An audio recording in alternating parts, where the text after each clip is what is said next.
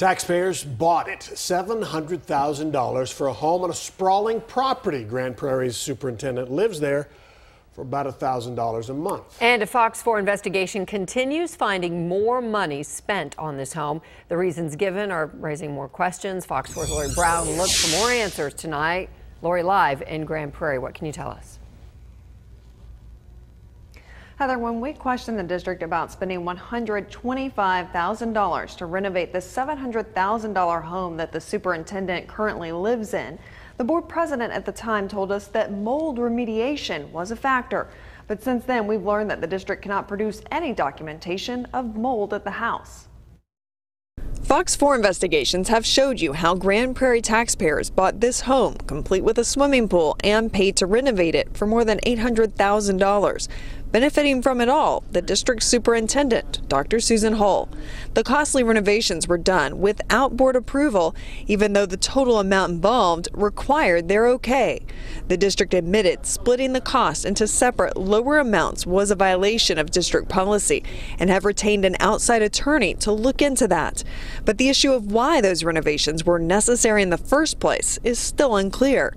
The district put out a statement last month quoting then board president Terry Brooks as saying the home required extensive maintenance, including mold remediation, which was accomplished along with some additional improvements.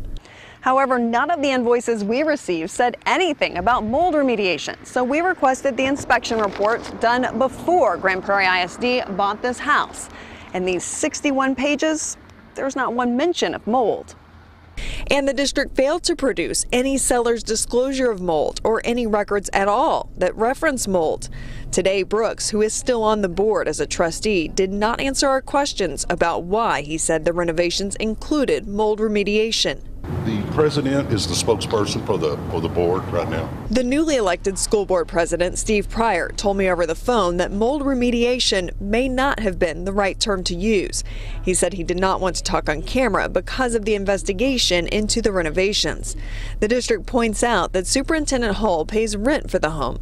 The adjusted cost to her, $1,000 a month.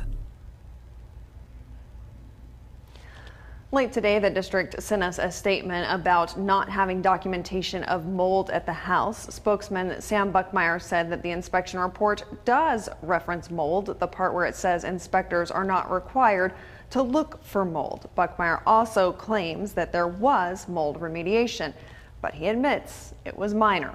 Heather. All right, Lori Brown, staying on the story. Thank you.